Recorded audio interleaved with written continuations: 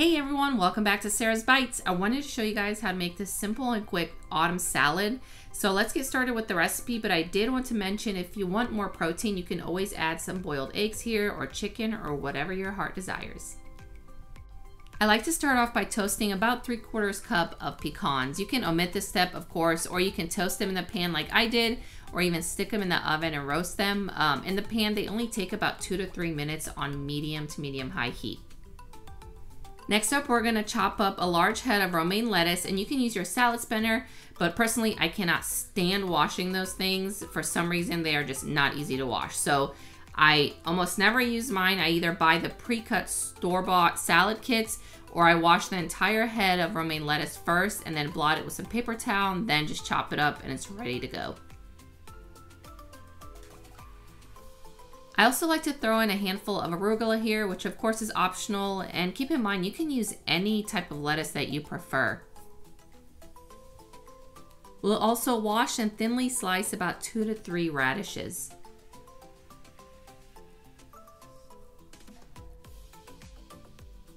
We're also going to peel and slice about 1/8 of a red onion. It depends on how big your onion is and how much you want in your salad.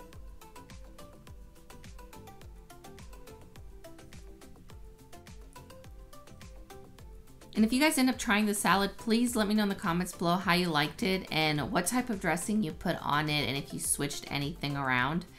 Personally, my favorite part are the toasted pecans. They are so good on salad.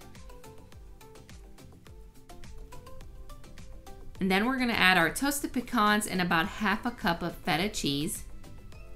And then grab a pear. I actually got a few pears from my mom because she has a pear tree, and they are so good when they are fully ripe. They are just sweet and also crisp and kind of crunchy. So you're gonna core that. You can peel it as well. I prefer to leave the peel on, and we're gonna slice them thinly and add that to the salad as well. And I usually add more protein to my salads, but when I'm in a quick rush like this and I don't have time to make chicken or boiled eggs or whatever, this is perfectly fine for me.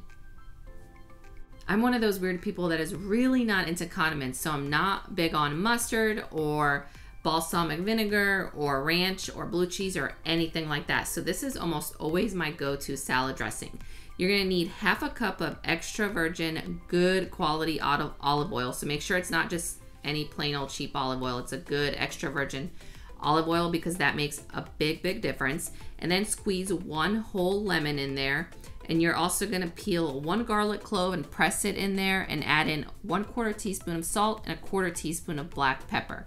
And just mix that together or shake it up, whatever method you use. And it is gonna be so good on top of that salad.